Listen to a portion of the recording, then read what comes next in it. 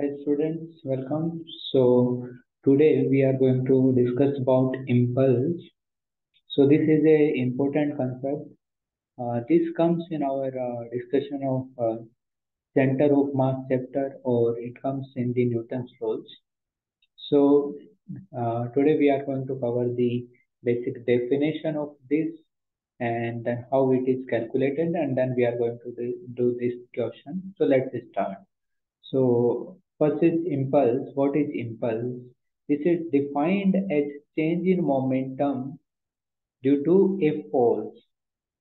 Okay, like for example, this block is there and one force is acting on this block. So what will happen due to this? The velocity may increase or decrease, right? So due to this, the momentum of object will be changed. So let's say if there was some initial momentum P initial and then finally there was a momentum P final. So this change in momentum P final minus P initial, that is known as impulse.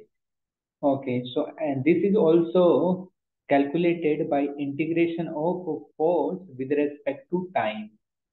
So we can define impulse J equals to integration of f dt up to the time period that we want to calculate. Okay. So now we know f is equal to dp by dt. So if we just multiply dt in this side, we can write down f dt is equal to dp. And if we integrate, we can write down integration of f dt is equal to del p, right? Okay. So from here we can say that impulse J vector is equals to change in momentum, right? Okay, so what will be the unit of impulse? So unit of impulse will be Newton, Newton second, you can say Newton second, or you can say kilogram meter per second, right?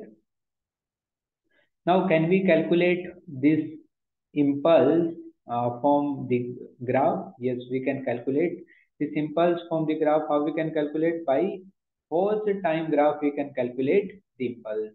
So we know that J impulse is equals to integration of f dt, right? F dt is the integration, and what is the integration? Area under the curve, right?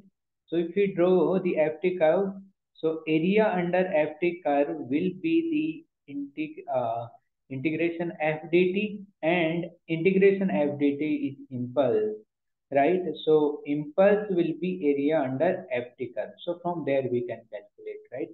Now let's go on the question. So in the question it is given that there is a force time graph, and the force is increasing from 0 to 8 Newton uniformly in 3 seconds, and then 3 to 6 seconds it is again decreasing from 8 to 0, and we need to find out change in momentum, right?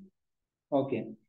So now we know that change in momentum is impulse, and that is equals to f dt, right?